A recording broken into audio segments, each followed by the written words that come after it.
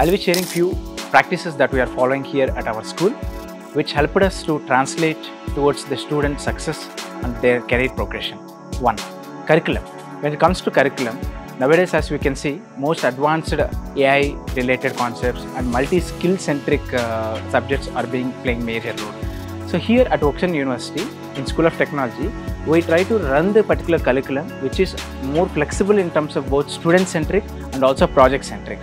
So we give the liberty for the student to choose the course and execute that particular course in terms of project centric, so that the student will have more hands-on knowledge and also the practical knowledge where he can learn and also contribute to the projects and so on.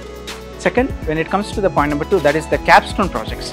So as we see, most of the capstone projects that we try to take here at the school, we try to take it from the real-time industry problems and also the societal problems, so that students can gain the hands-on experience wherein he gets the scope to explore the challenges that are from the data-centric, data level till the prototype development that he is doing.